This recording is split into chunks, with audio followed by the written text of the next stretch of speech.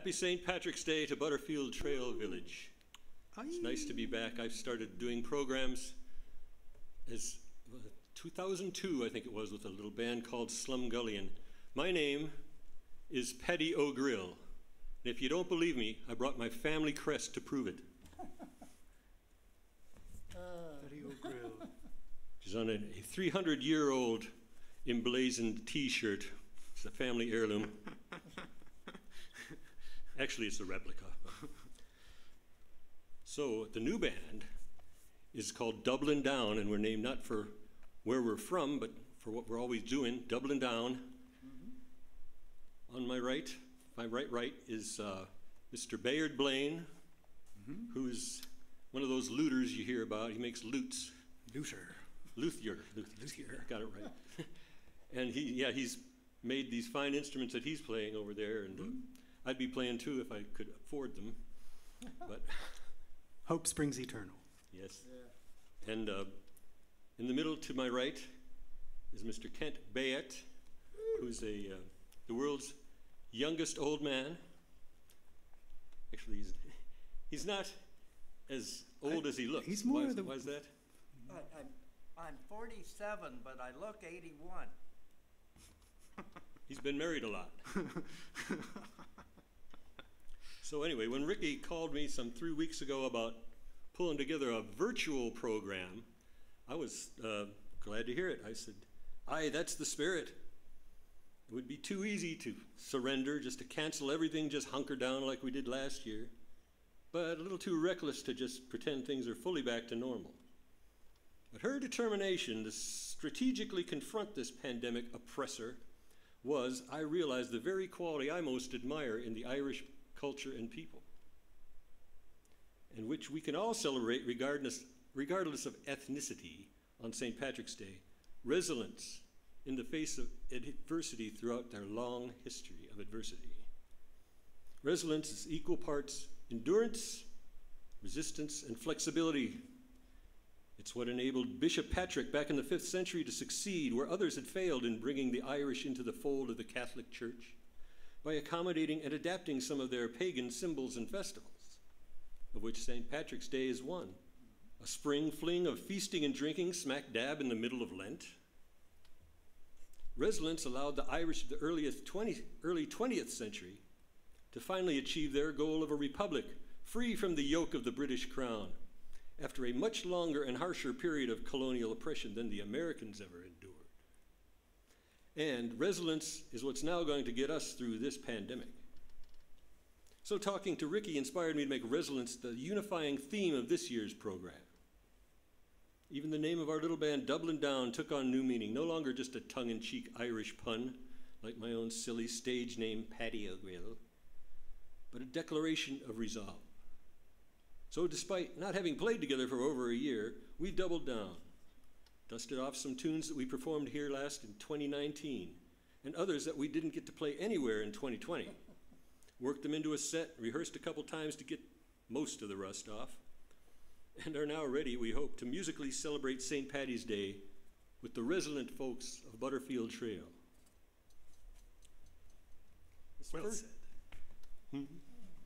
This first tune is about a highwayman.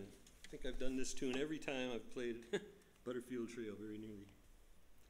Oops. It's about a highwayman named Willie Brennan, who was caught, tried, and hung in Tipperary in 1809, a real character. He and his gang would ride down from their hideouts in the hills into the plains of eastern County Cork to intercept and rob the passing carriages and coaches. He was a criminal. He was only out for himself. But the fact that his victims were the rich English landlords and nobles and taxmen made him Robin Hood enough to become as much a folk hero as any rebel. Then we'll follow with a quick little reel called The Monaghan Twig from County Monaghan in the northern border of the Irish Republic at that troublesome interface with British Northern Ireland. Brennan on the moor, lads. It's a brave young highwayman, the story I will tell. His name was Willie Brennan, and in Ireland he did dwell. 'Twas on the Kilworth mountain he began his wild career. And it's many a wealthy nobleman before him shook with fear, for it's Brennan on the moor. Brennan on the moor, boys, brave and undaunted, was young Brennan on the moor. One day upon the highway as Willie he went down, he met the mayor of Cashel a mile outside the town. The mayor knew his features and says, young man, says he, your name is Willie Brennan, you must come along with me, for it's Brennan on the moor. Brennan on the moor, boys, brave and undaunted, was young Brennan on the moor. Now Brennan's wife had gone to town, provisions for to buy, and when she saw her Willie, she began to weep and cry. He said, hand me the tenpenny, and as soon as Willie spoke, she handed him a blunderbuss from underneath her cloak. For it's Brennan on, that's my kind of woman. Brennan on the moor, boy, brave and undaunted, was young Brennan on the moor. Now with that loaded blunderbuss, the facts I will unfold. He made that mayor to tremble, he robbed him of his gold. £500 was offered for his apprehension there, so he with horse and saddle to the mountains did repair. His young Brennan on the moor. Brennan on the moor, boy, brave and undaunted, was young Brennan on the moor. Now Brennan is an outlaw on the mountainside. The cavalry and infantry to take him they did try. He laughed at them with scorn until at last it said, by a false-hearted woman was he cruelly betrayed, was young Brennan on the moor. Brennan on the moor, boys, brave and undaunted, was young Brennan on the moor. Brennan on the moor. Brennan on the moor, boys, brave and undaunted, was young Brennan on the moor. 4, 1, 2, 3.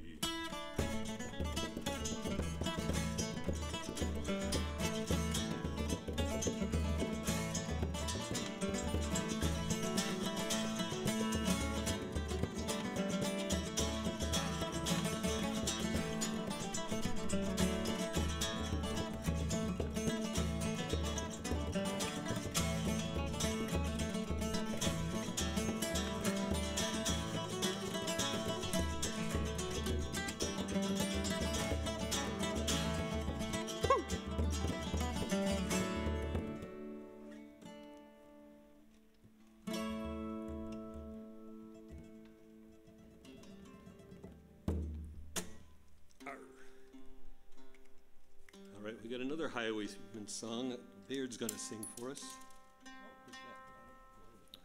So if anybody out there is curious, Oh, this is a octave mandolin built on a guitar body. So it's essentially the tonal range of a guitar, but strung up like a mandolin. And what about those cockamamie frets you got on that thing? Yeah, this is a somewhat modern design they call a fan fret or a multi-scale instrument where you have a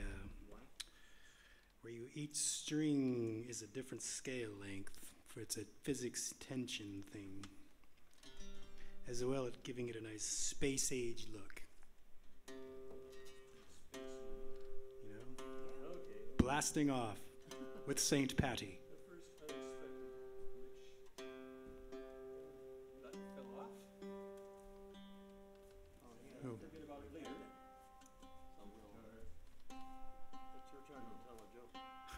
Jokes.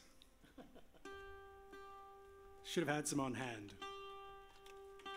So this tune, it's actually more of a drinking song than a ballad now. It's about an outlaw told from the first person.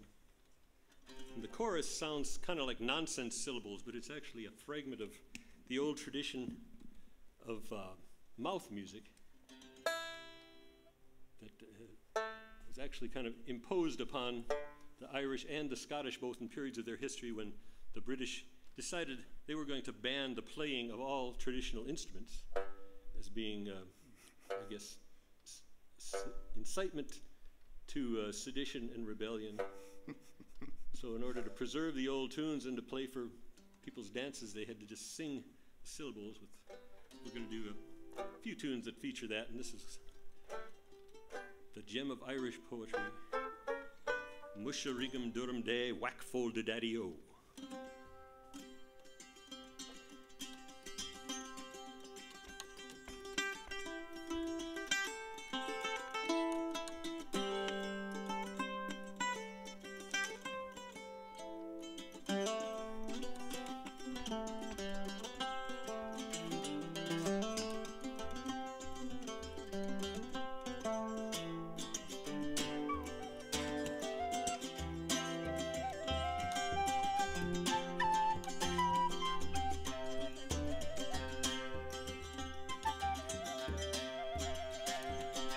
I was going over Cork and Kerry Mountain, met with Captain Farrell and his money he was counting.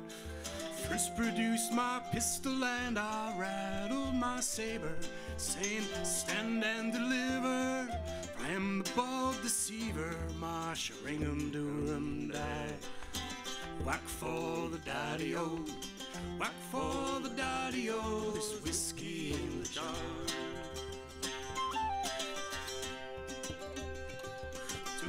When I awoke, between the hours of 6 and 7, guards were standing round me in numbers odd and even. Flew to my pistols, but alas, I was mistaken. Fired off my guns and a prisoner I was taken. My sharingum durum da. Whack for the daddy-o, whack for the daddy-o, this whiskey in the jar. My sharingum durum da.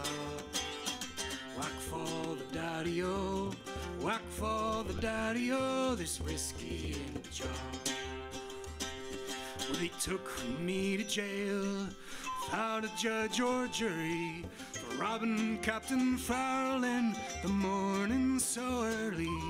They didn't take my fists, so I knocked down the sentry and bid a bold farewell to that cold iron penitentiary. My sharingum durum da. Whack for the daddy-o, whack for the daddy-o, this whiskey in the jar. Play it.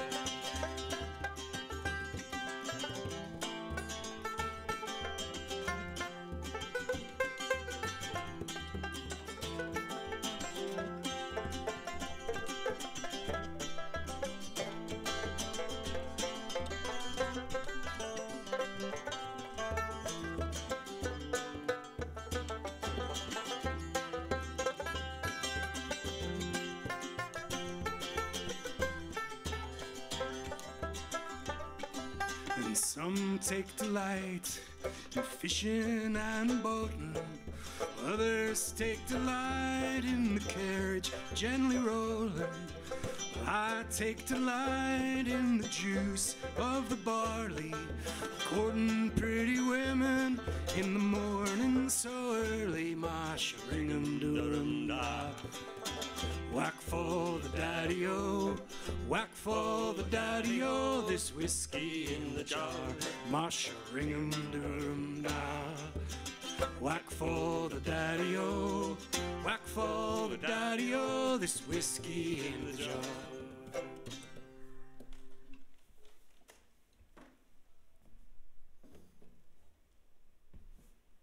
Now, we're going to hit a tune called The Barmaid.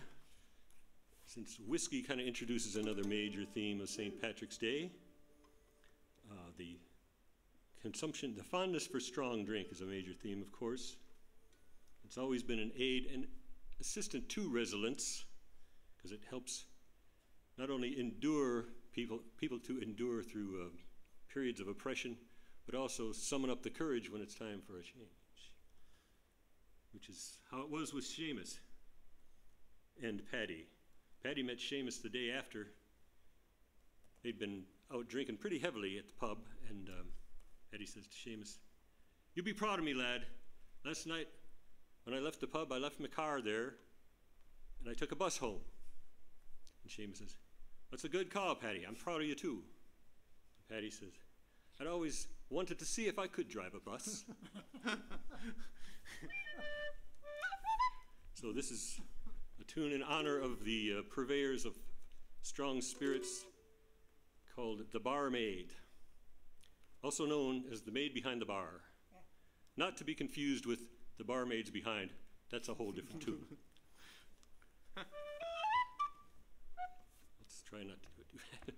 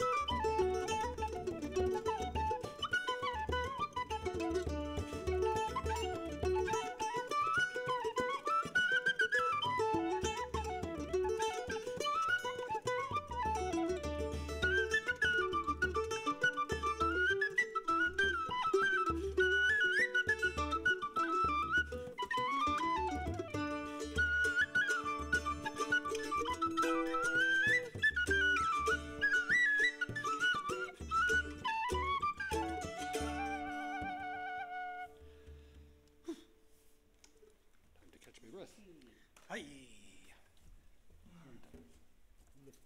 All right, what's next? The barmaid. I'm gonna do a couple jigs. Since I have this banjo affixed to my body, I'm going to play a couple of my favorite jigs. I like to play jigs on the banjo especially.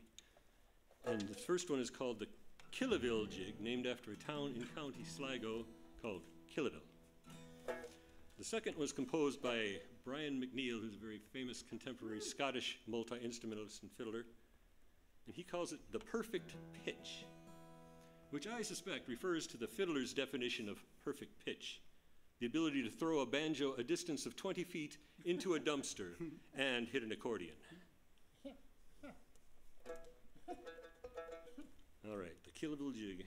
1, 2, 1, 2.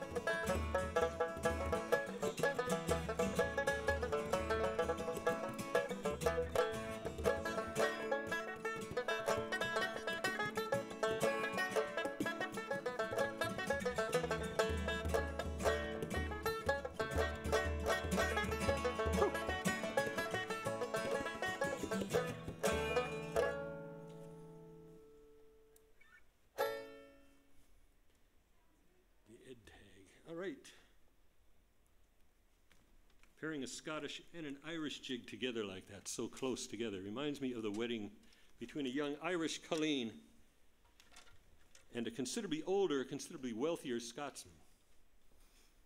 She's ready to march down the aisle. At the church, she notices a bag of golf clubs propped next to the side door. So when she gets to the altar, she whispers to the groom, "Angus, why on earth did you bring your golf bag to our wedding?" And he says, "This thing ain't gonna last all morning now, is it?" It's a good wedding joke there. Okay. All right, the Irish Isle is smaller in area than Indiana, but it's got a coastline longer than California's, which of course means that the Irish people are intimately bound to the sea, though mainly as fisher folk, never raised in a navy or built large fleets of ships on their own. Still, there was ample opportunity for an Irish lad with big seafaring dreams to go to sea under a number of flags. And this song is a sort of a sea chanty, celebrating the maiden voyage in 1812 of the Scottish whaling ship the Diamond into the dangerous waters of the Greenland Sea, where 7 years later she would linger a little too long in the late season of the whaling grounds and get caught and slowly crushed by the late season ice, though the crew survived. We'll follow that with a Scottish reel by the great fiddler Davy Arthur called, appropriately enough, The Howling Wind. It has other names like Tamlin and the Glasgow reel as well. All right, the Bonnie Ship.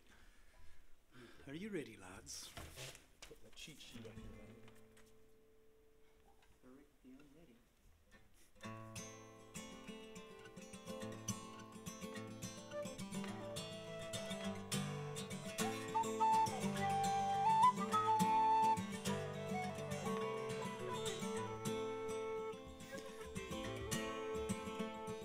The Diamond is a ship, my lads, for the Davy Strait she bound.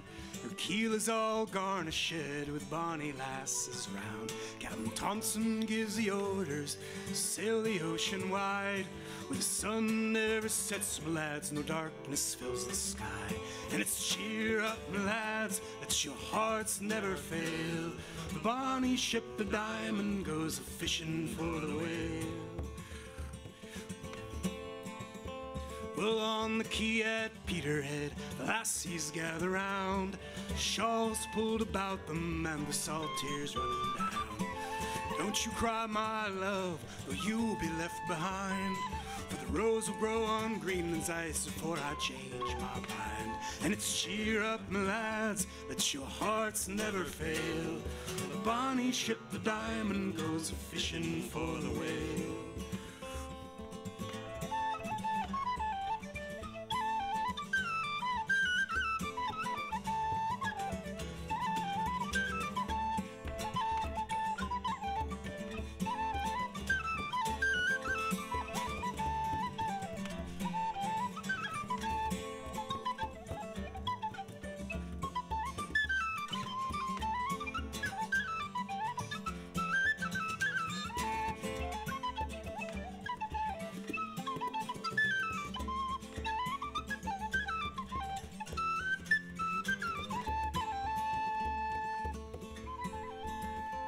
Here's health to the Resolution, likewise the Eliza Swain. Here's health to the battles of Montrose and the Diamond Ship of Fame. Wear the trousers of the white, jackets of the blue. We return to Peterhead, we'll have sweethearts anew. And it's cheer up, lads, let your hearts never fail.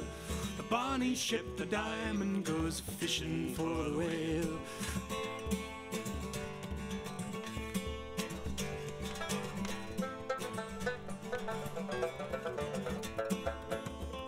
Be bright both day and night when the Greenland lads return. The ship full of oil, boys, money left to burn. We'll make the cradles for to rock, the blankets for to tear. And every lass in Peterhead will say, hush-a-bye, my dear.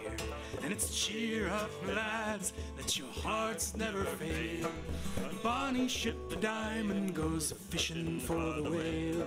Yes, cheer up, lads, let your hearts never fail. The bonny ship, the Diamond, goes a-fishing for the whale.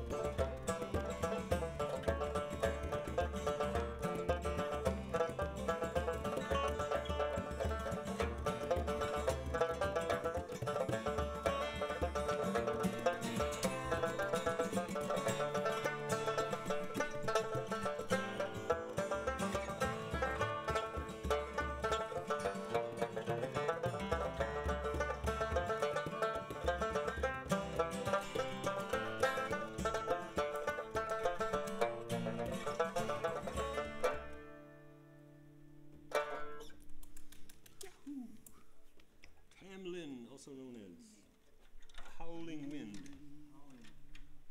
Probably still howling out there.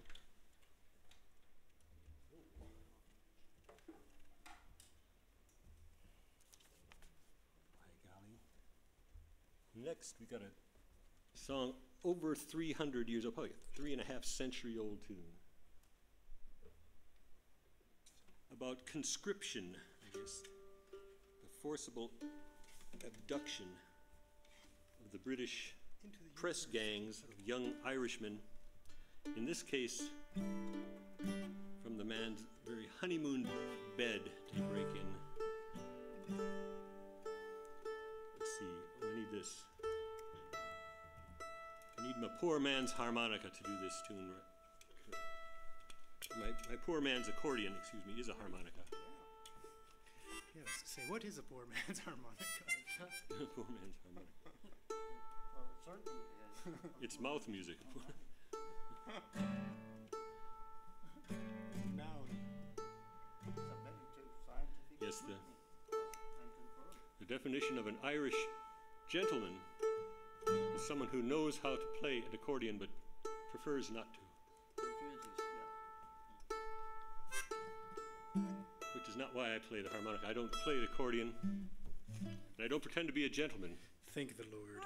but sometimes it says gentleman on the door and I go in anyway.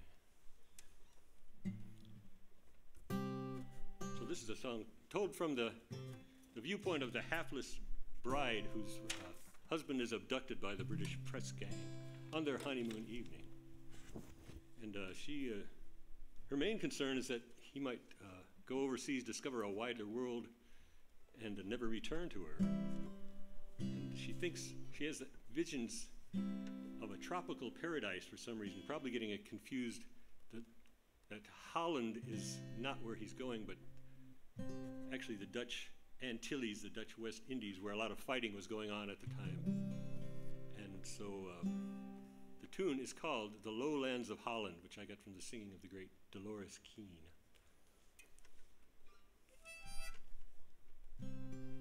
One, two, three.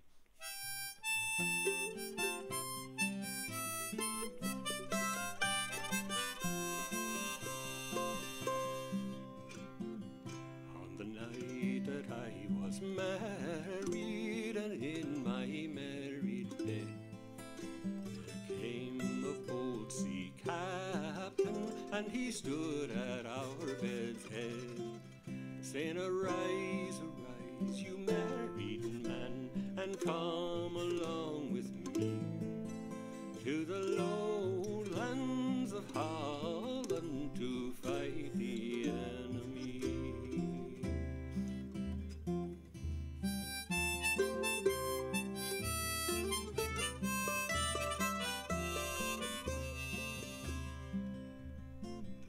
Now Holland is a lovely land, and in it grows fine grain.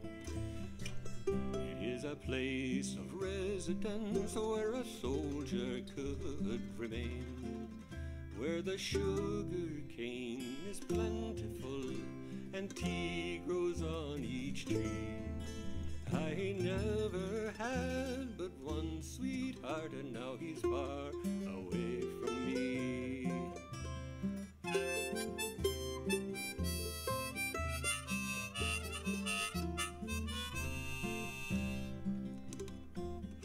Said the mother to her daughter, "Leave off your sore lament, for there's men enough in Galway for to be your heart's content. If there's men enough in Galway, alas, there's none for me, since cruel winds and stormy seas have come between my love and me."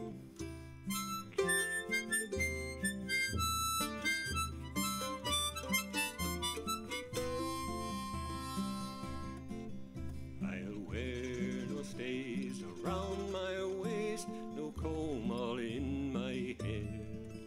I'll wear no kerchiefs around my neck, for to shade my beauty fair.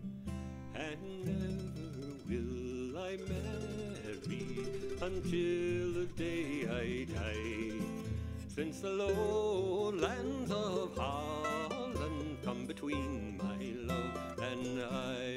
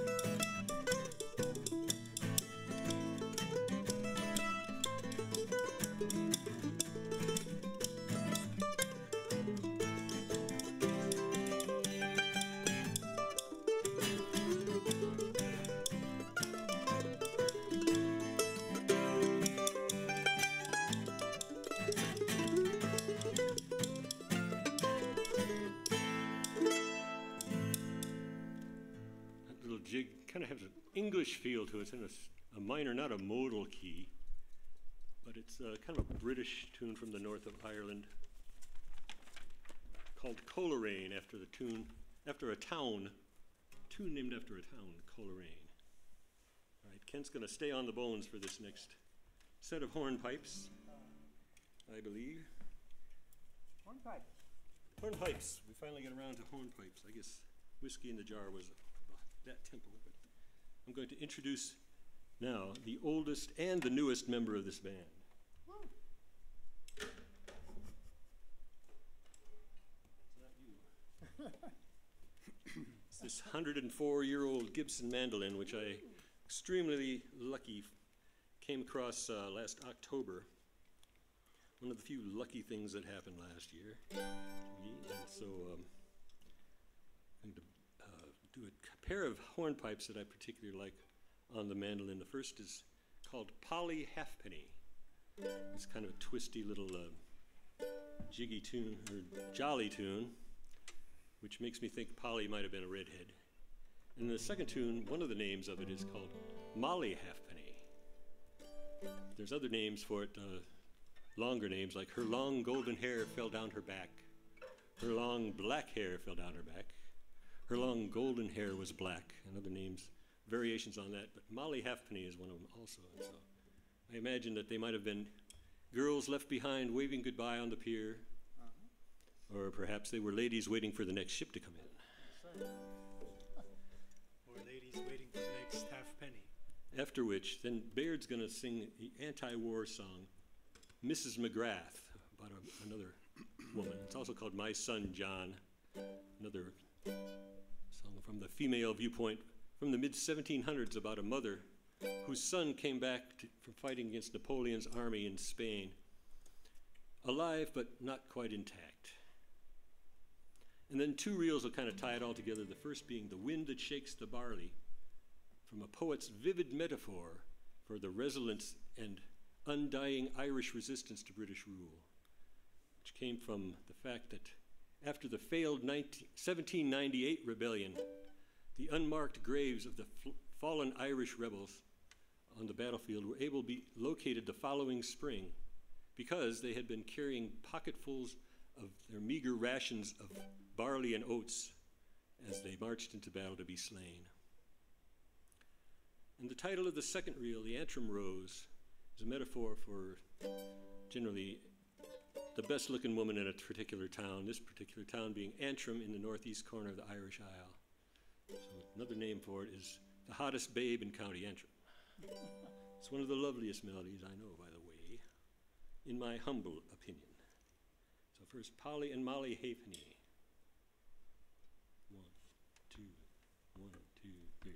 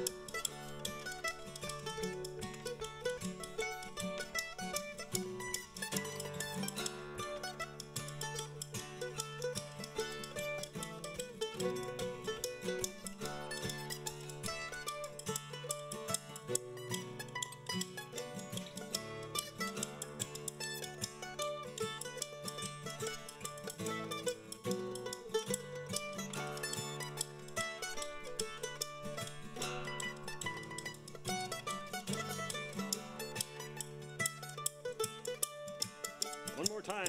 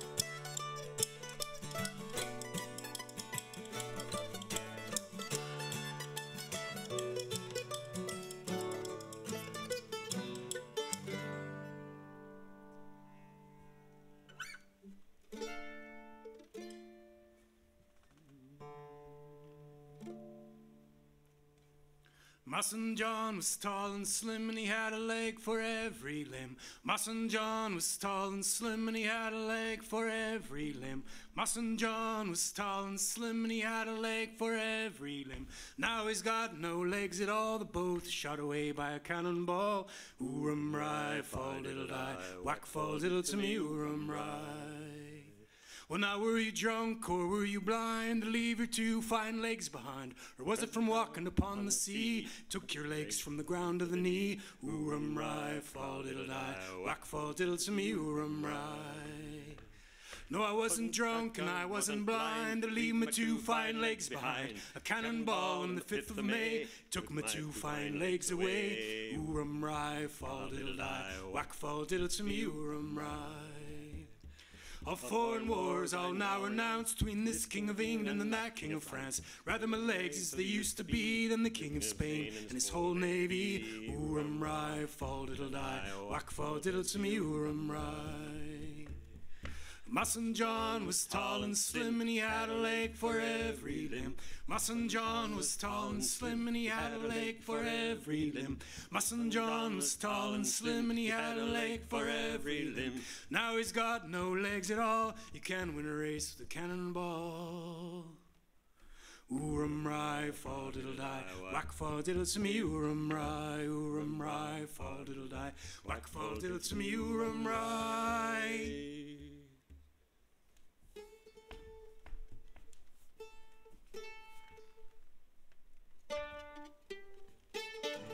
There it is. 1, 2, 1, 2, 3, 4.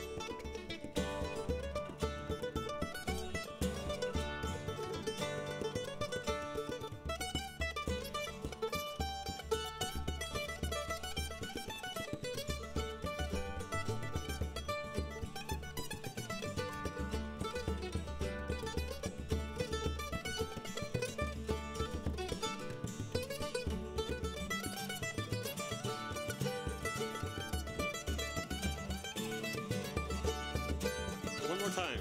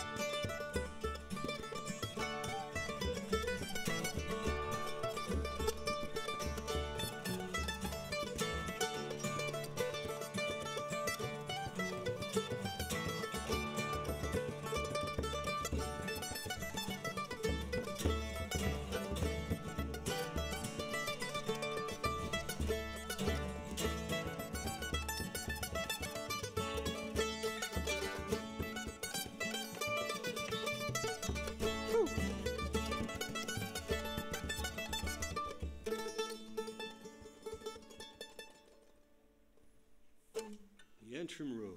She must have been a babe, that's all I can say. All right. And one year on St. Paddy's Day, or in the run-up, I was looking for gigs, so I called a Fayetteville restaurant. And I asked if they were interested in hiring some live Irish music for St. Paddy's Day. And the manager says, "We've already got it covered. We've hired a bagpiper to play in the parking lot."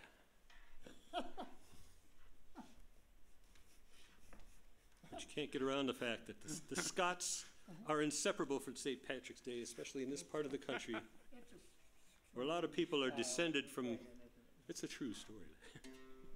A lot of people around here are descended from the Scots-Irish, which were folk who were pretty much forced to move to Northern Ireland from Scotland. They had no love lost between them and the English themselves.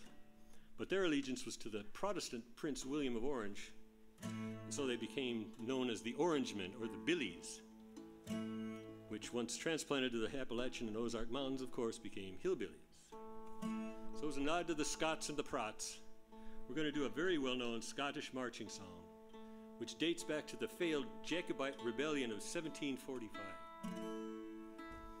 All the Scots prisoners taken in the Battle of Culloden were condemned to die, except for one, who was to be sent back to Scotland by the high road to spread the news of the defeat. One of the doomed prisoners sent with him a farewell poem to his sweetheart and homeland, which became this epic anthem, now played by bagpipers in parking lots the world over. After which we'll switch seamlessly to a 17th century Irish march called Lord Mayo, in which we imagine the souls of the dead prisoners returning to Scotland by the low road through the underworld. Ready to grab.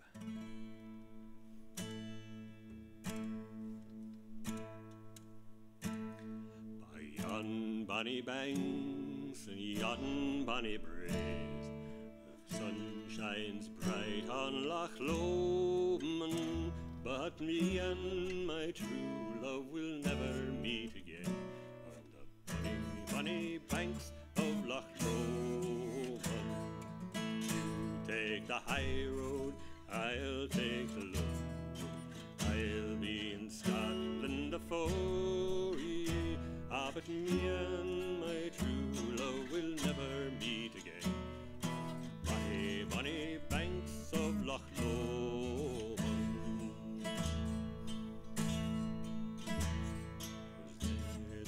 Part by yon shady glen, steep, steep sides of Ben Lomond, where in deep purple hue the Highland hills we view, the moon coming out in the gloaming.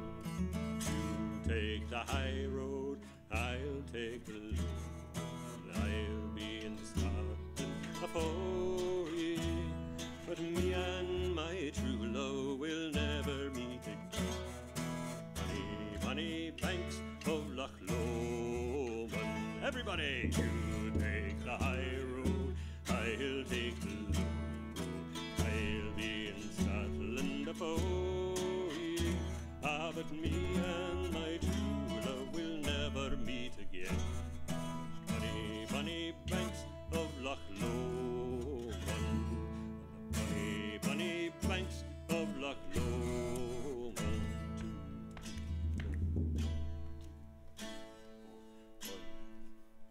Keep going.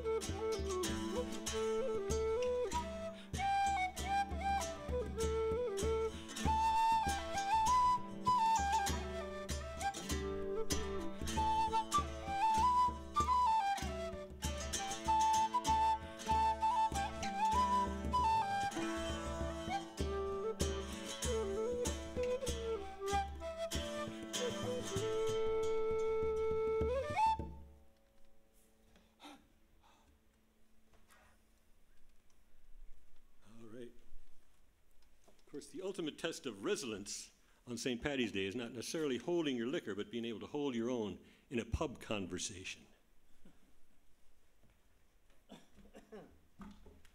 So these two guys were sitting in a bar, a couple stools away from each other, getting soused for about an hour and totally ignoring each other. Till one finally just up and shouts, "My wife drives me to drink." And the other guy says, "You're lucky my wife makes me walk."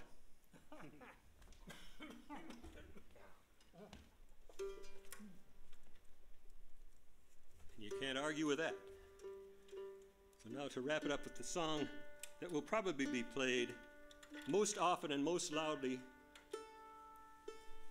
in the Irish pubs around the world on St. Paddy's Day, which will be tonight as far as you're concerned.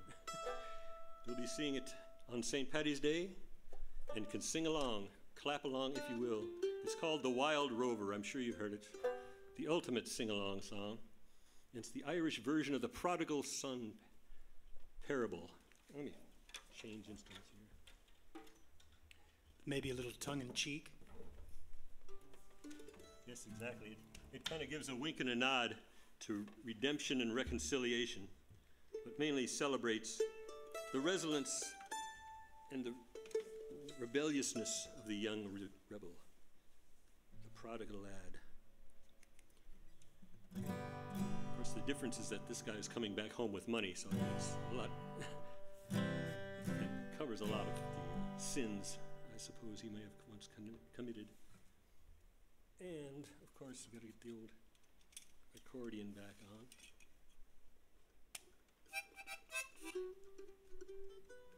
And we're going to find it, or follow it up, ironically enough, with a tune that's called The Teetotaler, or The Temperance Reel, which is one that's found its way into the bluegrass repertoire in the U.S.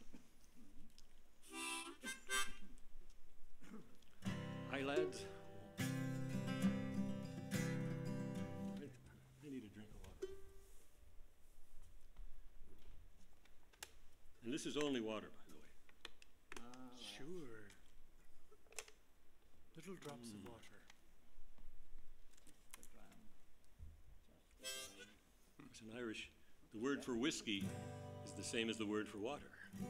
The water of life. 2 fingers to the ground. The Wild Rover.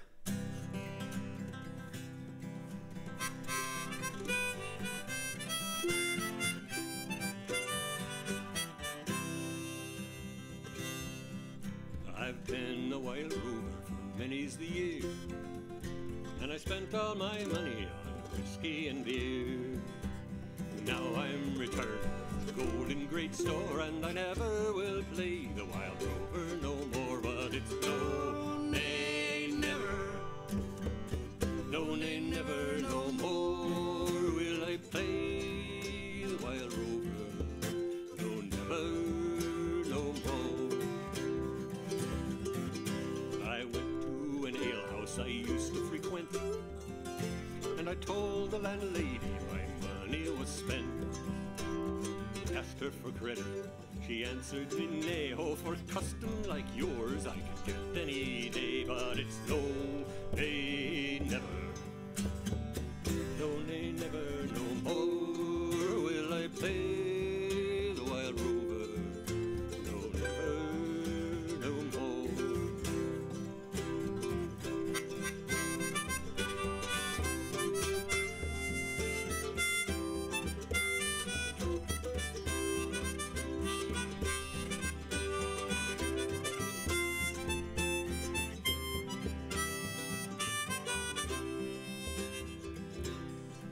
And I took from me pockets 10 sovereigns bright, and that landlady's eyes opened wide with delight.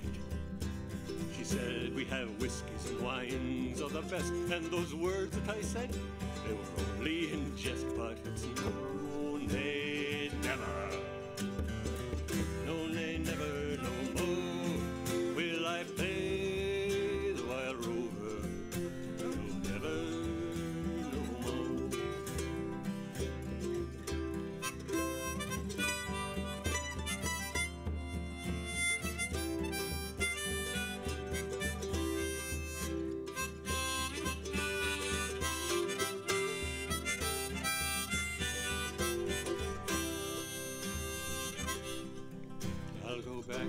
parents confess what I've done, and I'll ask them to pardon their prodigal son.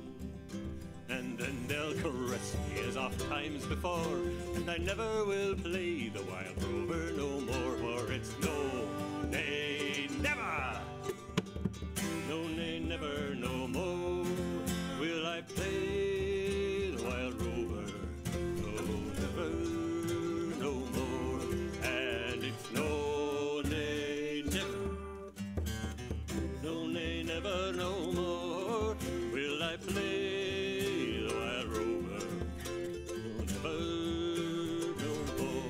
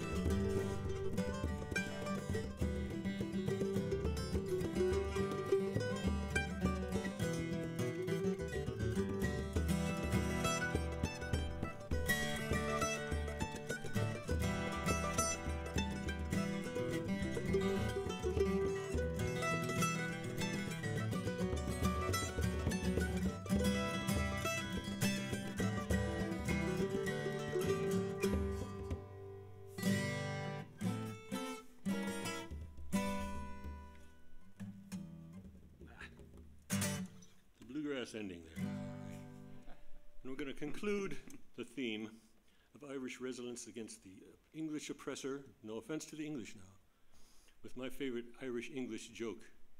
It's about an old English noblewoman who had a country house outside of Dublin. And of course, she employed a maid to clean it all up and keep it maintained. And one afternoon, she called from her drawing room, "Mary, you come in here immediately." And so the maid, Mary, comes in and says, "You rang, ma'am?" She says, "Mary, look at the dust in this piano. I can write my name in the dust on this piano." And Mary says, "And isn't education a grand thing, ma'am?" All right. Okay. I want to thank Ricky again for letting us indulge ourselves and to entertain you remotely like this, and have a fine recovery from the pandemic, which we... Now a little physical comedy. Are we going to play one out? Or are we done, lads? We're done. Should I do a... All right, thank you all.